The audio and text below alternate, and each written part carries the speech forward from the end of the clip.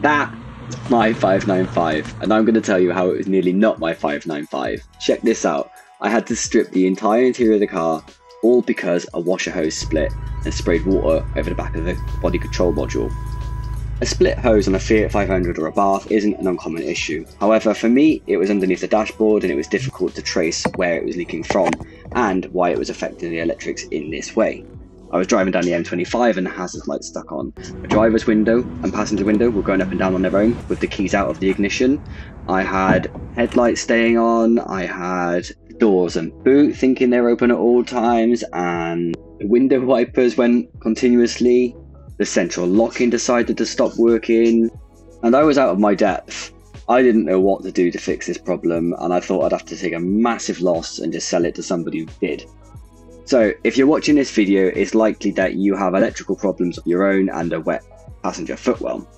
There are other causes for wet passenger footwell, such as a leaky scuttle panel where the drains clog up with leaves, the heater matrix can leak.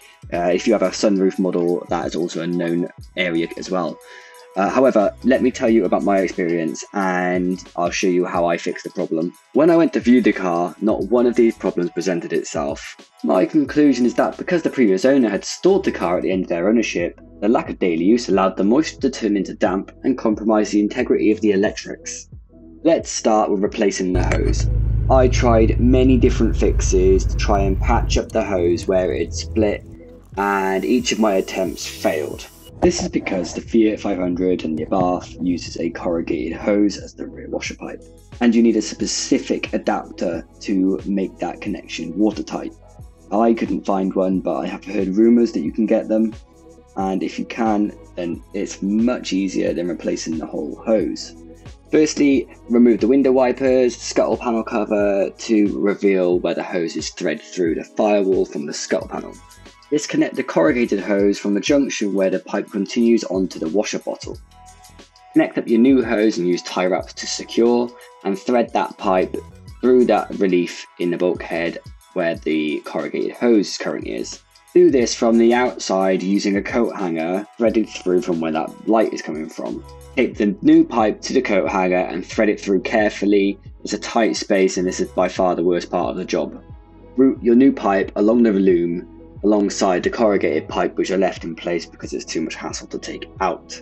Lastly, our final obstacle as we follow the loom up through the body of the car into the boot lid.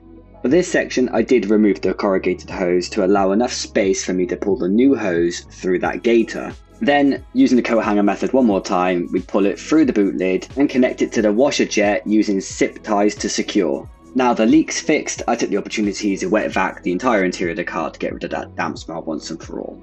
Now we can turn our attention to those electrical issues. If your symptoms are similar to what I described at the start of this video, it's likely to be controlled by that body control module. This is held in place by 3 shear bolts. You will need to use a Dremel or a grinder to cut a groove into those bolts so that you can unwind. Of course, remember to disconnect your battery before doing this. This unit is connected to all the airbags and anything sensitive. My unit failed because of this corrosion issue where water had been ingressing over the course of a few years. However, inside this unit there is many resistors and relays that are known to fail, so it might not necessarily be caused by water damage. The good news is that this part is replaceable. The dealer will tell you that they need to program it specifically to your car, which is true. However, there are third-party services who can do that for you for a much cheaper price. With the new BCM unit installed and the leaky washer hose fixed, I've been able to enjoy the car, and I've enjoyed making this video too, so as I add more to the car, I will upload more videos of my progress.